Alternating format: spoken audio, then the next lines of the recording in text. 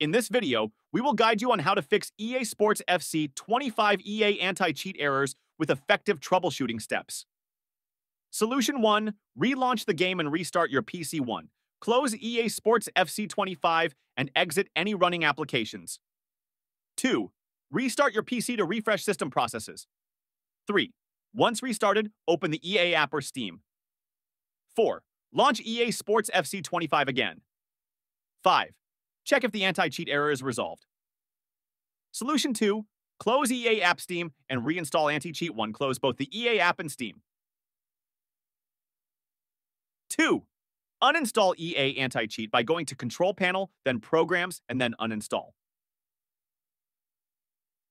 3. Visit the EA website and download EA AntiCheat for FC 25. 4. Reinstall the software and restart your system. Solution 3. Run EA Steam as Administrator 1. Right-click on the EA app or Steam icon on your desktop. 2. Select Run as Administrator from the context menu. 3. Accept any user account control UAC prompts. 4.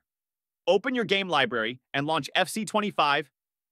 Solution 4. Repair Verify Game Files 1. Open the EA app or Steam and go to your game library. 2. Right-click on FC 25 and select Repair, EA app, or Verify Integrity of Game Files, Steam. 3. Wait for the process to complete, allowing the app to replace any corrupted files. 4. Restart the EA app or Steam after the repair. Solution 5. Repair. EA AntiCheat 1.